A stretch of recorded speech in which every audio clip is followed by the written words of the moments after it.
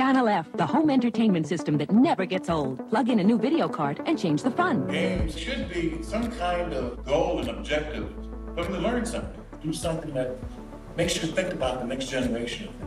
When I think of Jerry Lawson, I think of an innovator, a trailblazer, someone who forged a path forward and made the game industry what it is today. Jerry Lawson is the father of modern gaming. Going from distributing games on a cartridge, now we put it online and anybody can access it. It all started with him. An inner city kid from Brooklyn moved out to the Silicon Valley, creating the cartridge-based system, helping usher in a world where studios can create video games.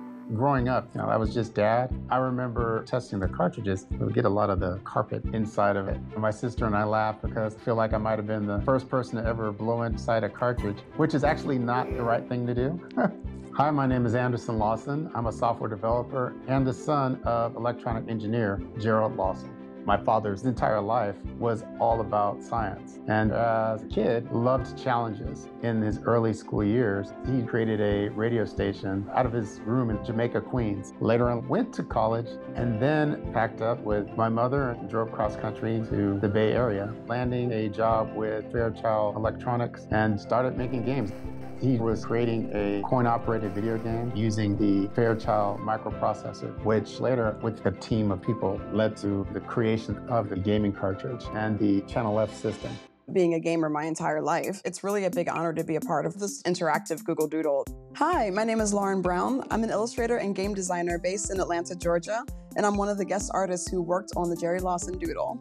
The concept starts with the player as a little Jerry Lawson. This takes us through anecdotes about Jerry's life, parts of his journey that he went about to create the cartridge. Once you complete the level, you then get to create your own game with an editor that allows you to reimagine the level design and innovate like Jerry Lawson did. With the Doodle, the thing that resonates for me is the fact that it's interactive, that you could actually build your own game. It's been great looking at all the different ideas, working with the team and the artists to provide some input. So for this Doodle, I worked together with a few other guest artists and we had to create our own games in our own aesthetic.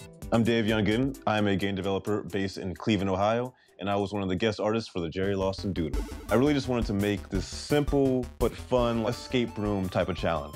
I did a whole bunch of mock-ups, art, story, and characters, figuring out like what do I want this to look like, what I want it to feel like. I love retro pixel art aesthetic, magenta neon colors, and then mechanics and the actual editor itself. So the point in my game is escape the internet, to get home, get out, and keep your life and your sanity in one piece.